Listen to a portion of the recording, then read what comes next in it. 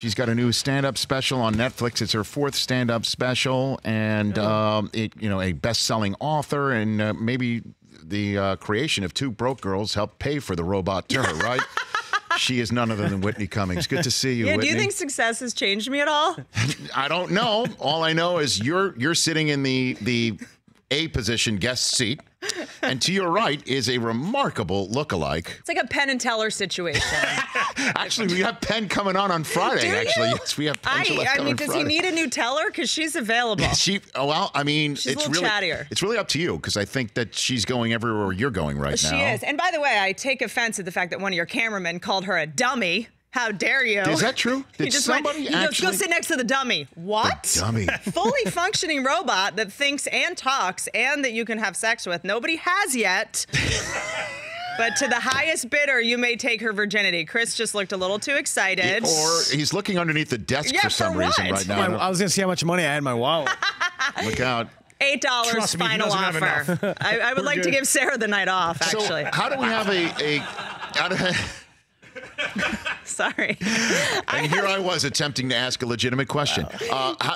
Where did the Cubs jersey come from that's on your robot lookalike? Okay, so I'm from Washington, D.C. Yes, you are. The Orioles are our team.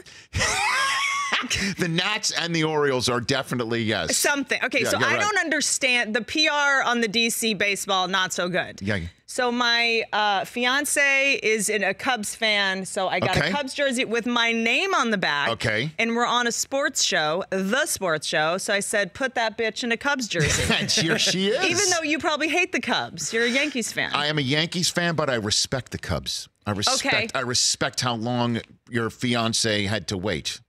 Yeah, good point. Not just you. I meant the Cubs, by the way. Can I tell you, when you're looking for a possible mate, patience is key. Yes. So that's why I wanted to marry a Cubs fan. Right, exactly, because the wait over 100 years. He's a patient man, and being married to me, you have to be very patient. So now, is she? Her name is Whitney as well, or her name is Bear Claw. If you watch the special, you'll know why. She talks. You can ask her questions. She can fully talk. Okay, what do you got right here? How are the Jets? How are the Jets? Mm-hmm. You know what? So do I answer this to you? They suck. You hear that you if you hold that up closer to your microphone. What was that? What was that last part right there? Not even Levine Bell can help them rich. No, we tried to program in Levine Bell. I don't think it sounded right. Is that how it's pronounced? Wait, say that again. Is that Le'Veon Bell? Hold on, what was it? Not even Levine Bell can help them rich. That's close enough. Levine Bell, I think, might be the CFO of the New York Jets. I think robots are racist because they can't pronounce that name. Okay. But you can fully talk to her. You can ask her questions. She has all kinds of questions. Okay, what do we Chris, got? can we talk about the fact that your favorite movie is You've Got Mail? Yeah, Chris, can we talk about the fact that your favorite movie is You've Got Mail? Can we do that? Sure, it's a great movie. But why your favorite movie? It's not my favorite movie. The fact is that he loves the film because it reminds him of a very special time in his life, or a time, would you say, that was where you were surprised homesick? me. Yeah, my mom surprised me my freshman year on a weekend. You were a little and we homesick? went and saw the movie, and so I just kind of like it. I think of her. So now the fact though that I keep trying to make it sound like it's his favorite movie is now the joke. It's really caught on too. It's now the joke. She's got other questions. Okay, what else we got? Listen, Rich, when are you two getting hair implants? Did you really ask if when am I getting hair implants? Okay, let me She's see. very You really ask if I'm going when I get in here and plans. That's her just mocking you. Sometimes she'll just repeat what you say and then make you feel stupid about the thing you just said. So people keep asking what she can do. You can program in things for her to say, but you can also just ask her random questions, and I never know what she's going to say. Okay, which questions do you have for What do you her? want to ask? She knows I bet she knows more about sports than any of you. Okay, why did Andrew Luck retire? Okay. Ask her that. Wait, hold on. Okay. Why did Andrew Luck retire? Yeah, that's... Okay, so I'm going to put her in chat mode. Okay, uh-oh, look out. I know, it's not great. Okay. Why did Andrew Luck retire? I don't know why it happened, but we should try to figure it out. By the We way, should do a search. By the That way, is deep. She said that is deep.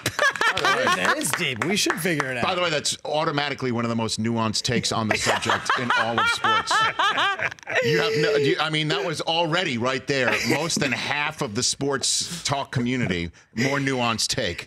This is how By I'm Bear learning Claw. about sports, because you guys know that I suck at sports, and every time I come on the show, I feel bad, but I you can don't have to. ask her anything and learn. Okay. Do you know Tom Brady? Okay. I'll try not to do that too much. Because every time I ask her about Tom Brady, she talks too much about it. Okay. Who is Tom Brady? Thomas Edward Patrick Brady Jr. is an American football quarterback for the New England Patriots of the National Football League. I recommend every woman that doesn't want to learn about sports, get one of these, and she'll talk to your husband or boyfriend about this stuff. Whitney Cummings here on the Rich Eisen Show. Why? So I think I saw, because I follow you on Instagram. Yeah. This is really, you got this done of yourself. Yeah. I mean, Like, I've aged. how I've lapped her. I now look like 50 years older than her already somehow. So we're going to have to figure out a way to equal us out. She does have remarkable skin. She does. We got her made. I basically thought it was going to be a joke. Like, you know, Right. you live with a comic. It was like, I was talking about sex robots for like half an hour in the special. I went down to the sex robot factory. So I was like, let me just make sure I'm not endorsing something really creepy. Like, I don't know what's going on. Sure. Went down. They're like, do you want us to get one made of you? And I just got engaged, and I don't have time to talk to him. And I was like, well, does it talk? Like, can it talk to people? They Yeah. were like, yeah. I was like, I'm in, add to cart. I never thought it would look this. Add to cart. I thought it was gonna look like Chucky. Like, I thought it was gonna be like a scarecrow, like crack whore. Like, she can actually talk and do stuff. So I had her come out at the end of the special and do some comedy. Well, so how long did it take for you to actually sit for this thing? I had to sit there with a thing plastered over my face for like, I think it was like 3 hours, and I had to go a couple times, and they had to do my teeth and my ears. Like, I put it all at the end of the special. There's a little like teaser that explains how it was done. Right. But her body's just like a dead corpse body. I mean, she can't really do much. Well, the jeans are very nice. They Huh? said, Have you felt her? You know what? These are words. Come on. That are loaded. Time's not up for you. They're Come loaded. touch her. They're loaded. That's a very loaded, She's charged. got the whole thing. It's a whole, you know. It feels like my fiance. I left my fiance alone with her for like 2 days. First of all, he hates her. He's like, "This is creepy. I don't like it. One of you is more than enough." Like, he can't stand it. Yes. But one time I left him at home, her at home with him, and I came back. I was touring, and he was like, "I don't like her. We need to move her up into the closet. Like, I don't want her out." And then he was like, "But you know, her boobs like feel like boobs."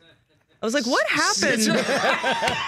What happened while I was gone?" By the way, for the radio audience, the two shot of the two of you is absolutely freaky. I mean, it Wait, is but she's a little. unbelievable. Yeah, she's not sitting like you have your legs crossed and everything like that, but that is freaking me out right now. This is the future. It's happening. How come she's not? Oh, but look, here's some other stuff that I can do. Okay. She's not blinking and stuff. Normally she's looking around. I think I like screwed up with her. It's okay. But she's you know, she's fully functioning. Has a full anatomy. I'm willing to auction off her virginity. We're going to work on that at some point. You can't afford it, Chris. But it's kind of cool. It's like, I mean, specials now, you have to do something that's like memorable, you know? And I just wanted to do course. something that was kind of shocking. Why and are you not afraid of robots? Every single time I'm on Twitter and I see robots jumping and running and opening doors and walking dogs, I'm thinking we are all dead. Well, she's basically a corpse. She can't do any of those things. Okay. Oh. How are you, baby? But see, now she's not.